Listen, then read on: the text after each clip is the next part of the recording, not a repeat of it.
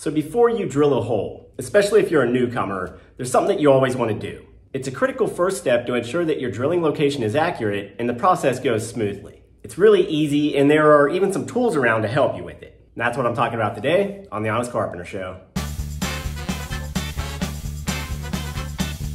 So before you drill a hole with the freehand drill, really in any material, that includes wood, metal, or plastic, you want to be sure to punch your mark location first. Drill bits have a tendency to walk or wander as they're starting out a hole. This is because of their turning action and, to some degree, the shape of the drill bit tip itself. You may center up the point right at your marked drilling location, but as you activate the motor and the bit begins turning, it will walk upwards or sideways in the direction of the rotation. Often this is very slight, but it still makes a difference because your drilled hole will no longer be right at your marked spot. This can make a huge difference when you're doing some tasks, like attaching hinges, because hinge screws need to be placed very precisely. If they're off center in the screw hole, then the hinge may get pushed out of location by pressure from the screw head, or the screw head itself may dish or stand proud in the countersink. So for precise drilling, you always want to start by punching the drill location. And what I mean by this is that you want to create a small impression or divot centered exactly in your mark location.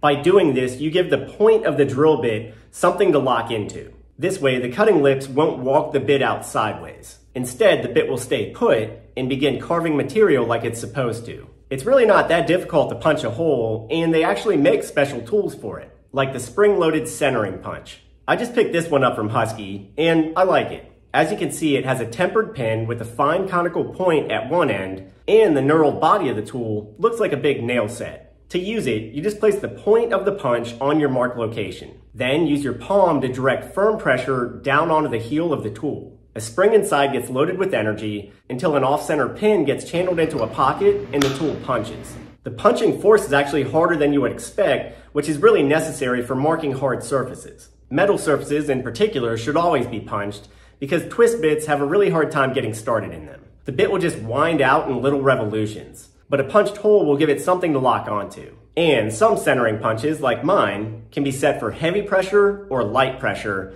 depending on how hard the surface you're punching is. For really hard surfaces like metal, I keep the pressure set high by tightening down the heel casing. You have to push harder to load the tension, but the punch at that level is extremely firm. Or for softer woods, you can just back rotate for lighter pressure. The tool is easier to use with less tension on the spring, but will still give you a divot that's plenty deep. It's a really helpful tool in a shop setting. But on job sites, I'll admit that I frequently make do without one. Instead, I just use a sharp trim nail and a hammer. A soft tap at your mark location is really all it takes to create a divot in wood.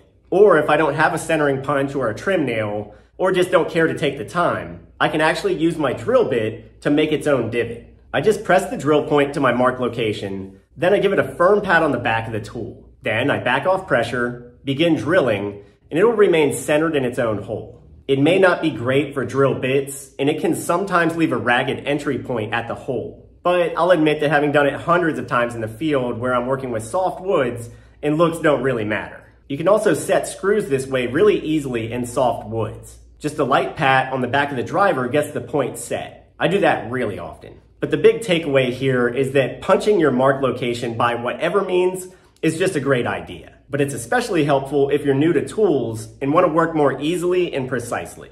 I'll link any decent centering punches I can find down below, as well as some other tools and bits that I think might be useful, so feel free to check out those links. As always, thanks for watching. Be sure to check back soon for more videos coming up, and please consider subscribing and hit that bell button to turn on notifications. That way you'll know the moment we post something. I'm Ethan James with The Honest Carpenter. I'll see you next time.